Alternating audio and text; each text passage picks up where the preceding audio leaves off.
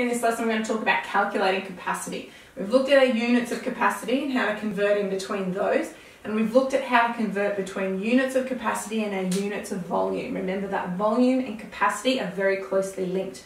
Now I've got my tin of tomatoes this time, and I've measured it all up, and what we're going to do first is find the volume so we can find the capacity, because we always have to do it in that order, okay? Find the volume and then you can find the capacity.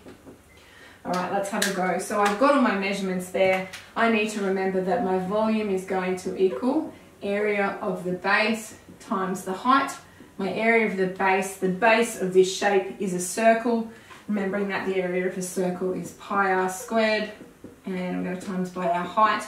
So it will be pi times my radius squared multiplied by my height, which is 11, and my answer will give me 447.87 cubic centimetres. Remembering I measured all this in centimetres.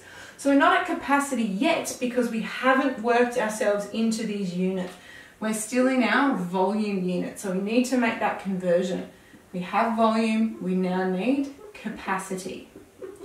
And our capacity will be one kind of translation to these different units. We know that 1 cubic centimetre is 1 milliliter, and we have 447.87 of them. We don't have a whole litre yet because we don't have 1,000, so we'll be working as a 1-to-1 ratio. If I have 1 cubic centimetre, I have 1 milliliter. If I have this many cubic centimetres, I have the same number of milliliters. So now I've converted from my units of volume into my units of capacity. So first step, always find volume and then always find capacity straight after using these rules.